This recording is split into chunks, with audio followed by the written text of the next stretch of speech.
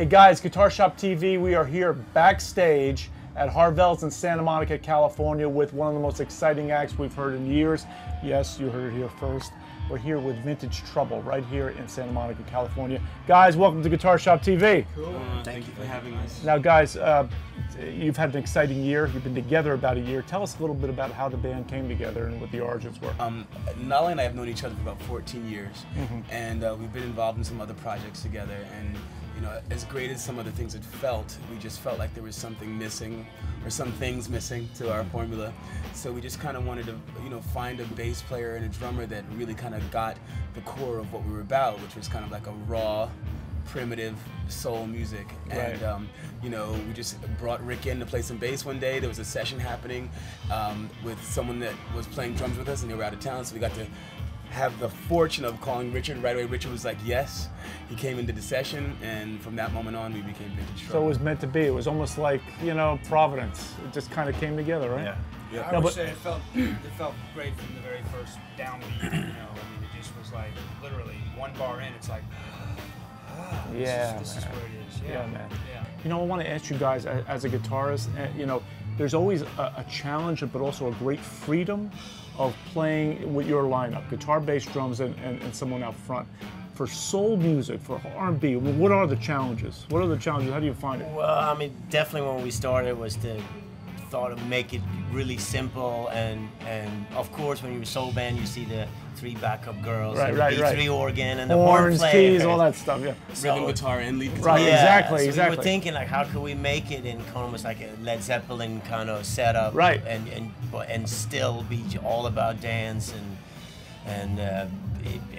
it's been a little bit of a challenge, but I've been so exciting because I've been start thinking in guitar in a completely different way. I think a lot since he's doing so, you know, he's pretty much playing guitar and bass, you know. But I mean, not blowing smoke. I mean, you guys as a rhythm section, I mean, are doing a great weave there. I mean, it's a great weave. It's extremely tight.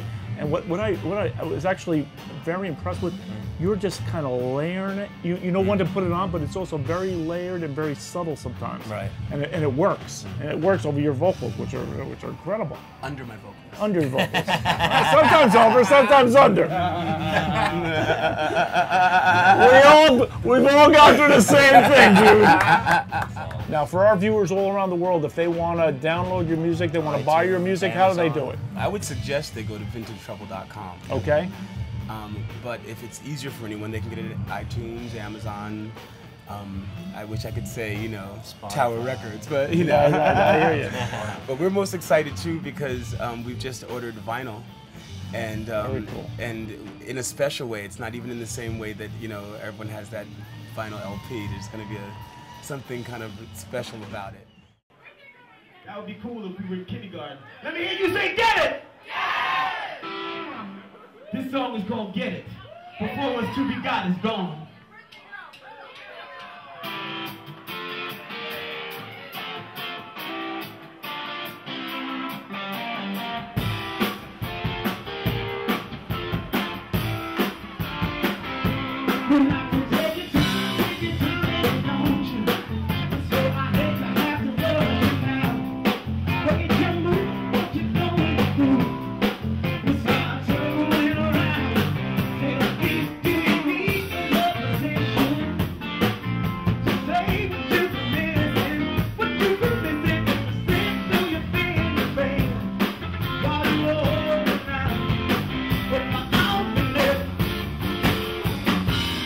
Oh!